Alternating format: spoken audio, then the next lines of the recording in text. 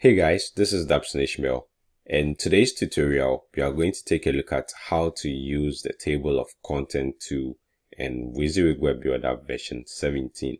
To simply locate the table of content tool, you come to the toolbox and then you type table of content. Now that is it over here. So you simply click on it and then you draw on your canvas where you want to have the table of content object. One thing you need to know about the table of content tool is that it works with headings. So if you are having headings on your page, so this is the heading option over here, object over here. If you are having headings on your page, then it's easier for you to be able to use the table of content. So let's just, before you continue, let's just double click on the table of content and see the options available. The top section over here is where you have the structure, or you have the list of your table of content items over here. This can be generated automatically here when you are using heading objects here.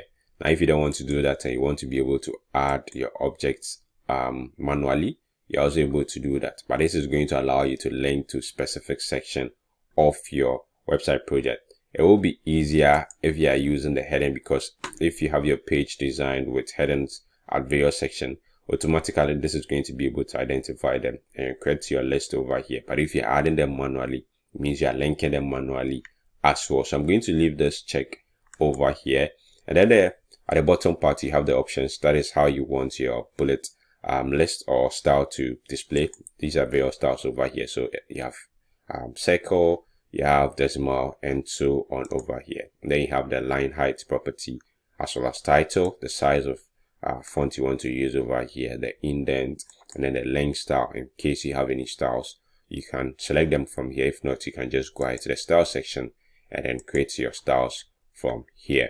So I'm going to go ahead to close this, and then I'm going to go ahead to configure my table of content here. So I'm going to have a list of heading objects here, or heading tags over here, with some default content on my page. So I'm going to get started with my heading tag here.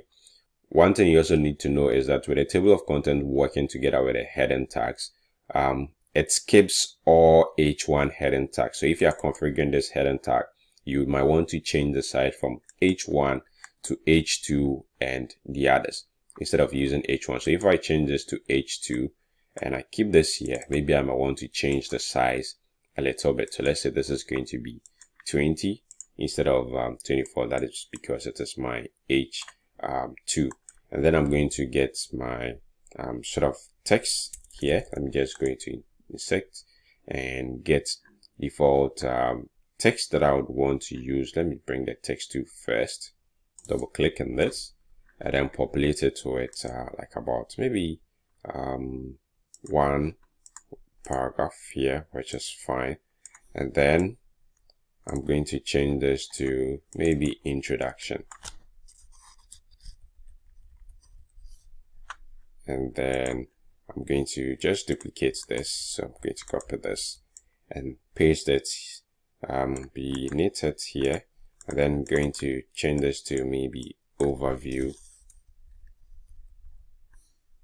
And then even to make it more interesting, I might be able to add an image to this particular part. So let me just add an image here, and let me just select this as my image.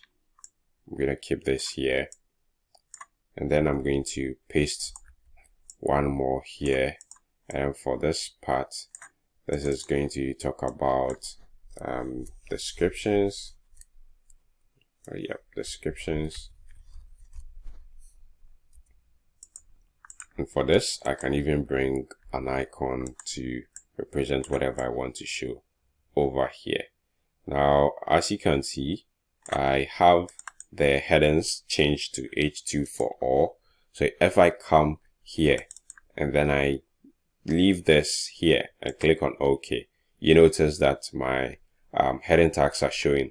Now, if I come back here and then I change this to H1, and then I come here, and this is going to refresh, you notice that the first one goes away, because as I said earlier, by default it takes away all H1, or it skips all H1, but instead focuses on the other heading tag sizes which start from H2. So once you use that, automatically it's going to populate your heading table headings over here. And if I preview this in my browser, once I click on this, it is going to take me to that section. Once I click on this, because the page is not so long, that's why it's not scrolling. So if I want to make it longer, I simply have to add more text over here, or just move this a little bit to the bottom. Then it's going to create a longer page for me, so that once I click on any of them, it is going to take me to the respective section. So if I click on this, it takes me here. If I click on this, it takes me to the description section as well. So that is basically how to go about using the table of content tool. So as I said earlier, if you want to manually do this, then you might have to uncheck this, and then so this is going to be like my links. Now if I come here and I click on add, I have to specify the name, so I have to type in this, and then when it comes to the link part, I might want to use the bookmark instead, but I haven't brought any bookmark. So to be able to achieve that also, I have to come here and bring the bookmark tool, which is going to be here.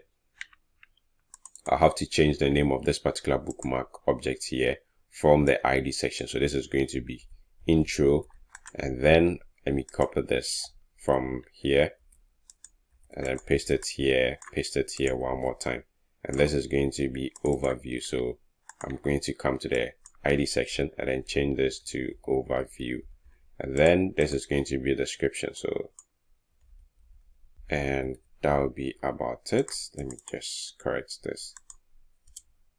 So that is it. Now when I come back to my table of content and I hit on add, so this is going to be introduction, and when I come to the bookmark section, I select my intro as my link for it, and then I'm going to add another one, which is going to be overview. I specify my overview section, and then finally I have my description, where I select the description part of my bookmark object here. So once I go ahead to preview this in the browser, it's basically going to allow me to do the same thing, to move me to the various section of my page. But as I said, it is easier if you are using the page headings and automatically just scanning for them and then adding them to your list. That will be about it for this tutorial. Thank you very much for watching. In case you are new to this channel, kindly go ahead and hit on the subscribe button, and then don't forget to hit on the bell so that anytime I have a new video, you get to see it.